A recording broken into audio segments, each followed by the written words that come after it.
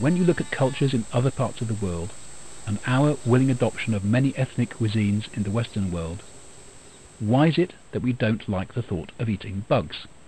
Yet many cultures do.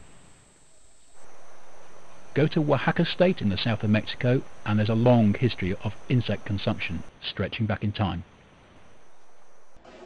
This street vendor selling chapulines, which are essentially types of spinarium grasshopper, is a typical sight in Oaxaca. You'll also find gusanos for sale, various types of caterpillars which live in the maguey or agave plant.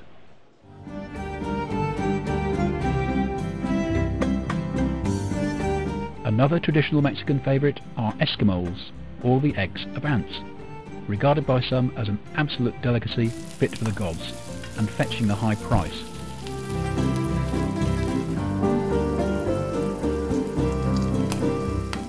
In many other parts of the world too, ant eggs are traditionally consumed as human food. Like many insect species, Eskimos are high in nutritional goodness. Indeed, some insects are so high in protein and fat content, gram for gram, that they outstrip many conventional meat products in terms of nutrition.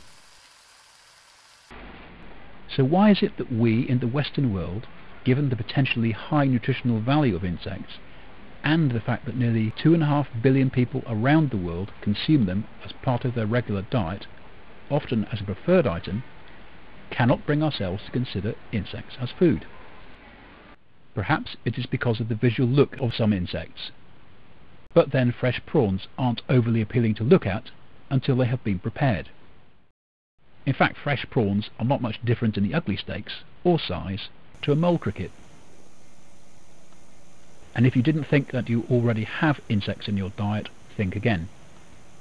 The food colouring cochineal is extracted from an insect and gives food a red or pink coloration depending on the concentration used. Around the world, particularly in the tropics, insects are widely accepted as human food. In Brazil, the larvae of seed and scarab-type beetles, and also the larvae and pupa of various stingless bees, are consumed.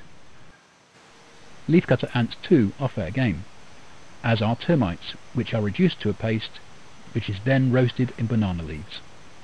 The termites shown are a related species. Over on the African continent, many cultures have insects as a key component of their diet. Palm weevil grubs, particularly the ones which infest the sago palm, Metroxylon sago, are encouraged to infest the stumps of palms previously felled for sago starch extraction. Sometimes palms are intentionally cut down to cultivate the grubs for food. The variegated grasshopper, Zonocereus variegatus, is a serious crop pest in Cameroon and elsewhere in Africa, but manually picking off the hoppers both controls the pest and provides a source of human nutrition. Related locust species too have traditionally formed a nutritional bedrock among many tropical peoples, while types of cicada also have entered the human food chain. Other very important insect resources among some African peoples are the caterpillars of several emperor moth species. Gonembrasia bellina, better known as the Mopani worm, and Embrasia forda are the two best known. Still on the African continent, in Senegal you might find species of Sibister, predaceous diving beetles, being consumed. Relatives of these diving beetles, among numerous other insects too, are high on the food agenda of a country well known for its consumption of insects, Thailand.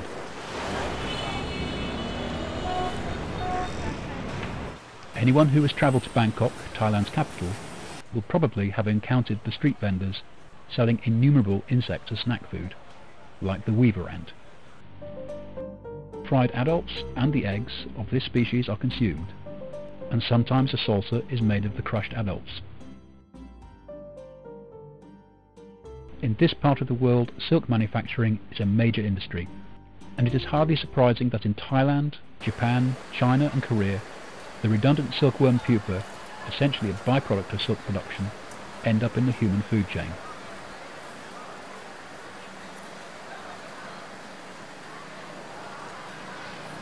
It is natural that the populations of developing nations want to better themselves, economically and socially. But by adopting Western models of industrial farming, are they doing themselves a disservice as productive rainforest is slashed and burned to make way for livestock? Rearing livestock Western style is an expensive affair, what with special animal feeds, veterinary bills, transportation to and from the slaughterhouse, plus contributions towards greenhouse gases. Various estimates suggest the input costs of rearing insects as food are between 10 and 20% of the amount required to raise traditional livestock, while the food conversion efficiency of many insects is estimated to be up to 20 times that of cattle. Recently, Chinese researchers have called for a debate in their country on the idea of industrially farming some prolific insect species as a protein source, while in Africa, researchers have experimented with ground-up lake flies and termites as a food supplement to fortify bread and biscuits.